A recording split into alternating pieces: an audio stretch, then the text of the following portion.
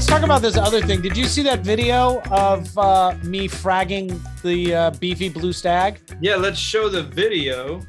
So I've been talking about these rusted ass things now. These that I refuse to molly coat, even though I bought molly coat. These are the cool ass needle nose pliers that I got for crushing vermitid snails. Then I found out that these things for fragging SPS are way better than the bone cutters, right? So what would happen to me when I would use the bone cutters? You think the bone cutters torques it too much? Oh, and I've got another tool, this tool here, but we'll talk about that on another show. The bone cutters, when you squeeze through, they end up putting torque on the piece. Exactly right. So what would happen? Shit than you intended to.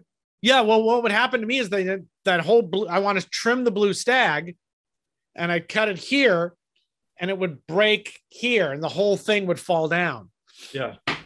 These things seem to put the pressure towards each other. None of it goes into the piece. There's no twisting.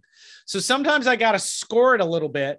Then I get about halfway on the coral, and then I just squeeze down and it just pops it right off. That's what you were doing. I saw that in the video because you were kind of like on a section for a while, and I was watching it and I was like, what is he doing? What's he doing? So you were scoring it. If it's too thick, I'll instead of trying to do the whole thing like this, I'll do here, then I'll do here. Okay. And then I'll move it in. And once you get about halfway through, you squeeze and it pops it off. Okay. So, yeah. Do you go in and first and kind of feel like this is going to break off, or you're like, that's not going to break off? No, I pick where I want it to break, and I use you score right away. And I go for it. And I did it with the Turbinaria you sent me. Not the Turbinaria. Yeah. The Tubastria, microphthalma. Micrantha, excuse me. I had a piece that I glued in place, and it was too close to the front, and I couldn't get my magnet. And I was like, oh, I'm screwed. And I went, oh.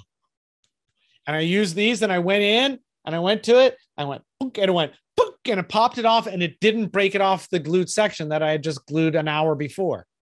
Hey, let me ask you a question on Micrantha. It is because I've never fragged Micrantha. Like, is the skeleton dense, or was it easy to pop off? It popped off really easy. The skeleton is not too dense. It's just big. Okay. Now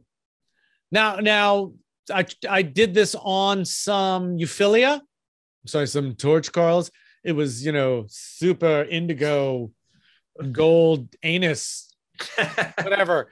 It's a Euphilia. The Euphilia skeleton is too soft. This is a. Oh, they're weird. Yeah, it's weird. It's like a whole matrix inside, and it never breaks where you want it to. Don't use these for Euphilia. Super fragile. So I like these. We'll put these in the link. I still like the 3D printed ones, which I think we have a venue for people to be able to get them rather than just get the STL. But that's not going to happen this week. And this tool is not going to happen this week. And I think that's time. I think the other beef should wait till next week. Are you serious? I love beef.